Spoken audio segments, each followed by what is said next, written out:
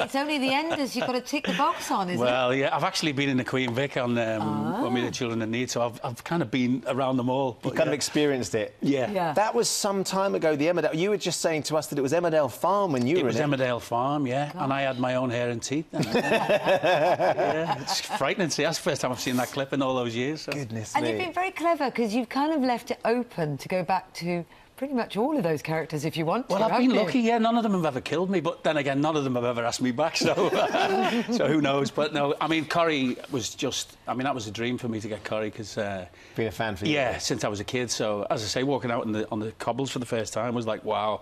And seeing all the faces that you've seen for years. And so to be a part of that was magic, and...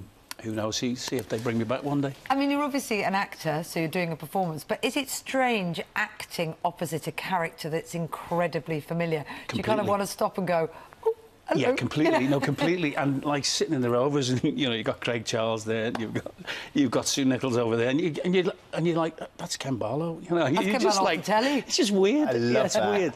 But because I tended to try not to read the other characters' scripts, because I want to watch the show.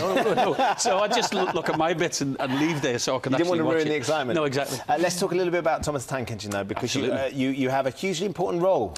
Yeah. Perhaps the pinnacle of your career in terms of prestige, I would say. Absolutely, yeah. Well, it's such an iconic character, and again, we've all grown up with him, so to be asked to be the storyteller for Thomas was... I still kick myself now.